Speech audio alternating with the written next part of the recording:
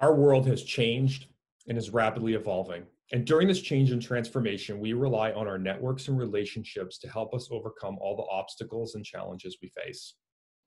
Our strength is really in our people, in our staff, in those we serve, in our boards of directors, and even other nonprofits and their leadership teams. As we face more and more challenges in the months and years to come, our ability to partner and collaborate with others will dramatically increase our ability to sustain missions and achieve relevance that's better aligned to the future.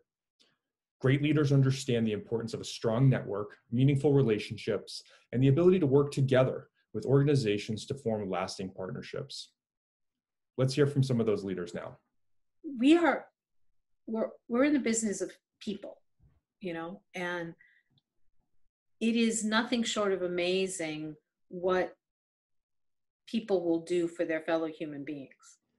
I think it's all that we all have to hang in together.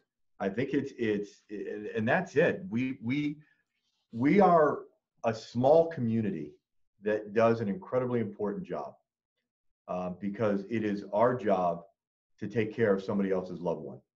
I can see the folks we serve, and they motivate you all the time. Heroes work here. Those staff rise to that challenge and figure out better, smarter, and more effective ways of doing things that they've been doing for years. But I've also been enormously just moved by the personal sacrifices that people are making to keep the individuals that we care about safe. The staff have been, of course, great, and our families have been great. Well, obviously every single successful patient transport, is awesome.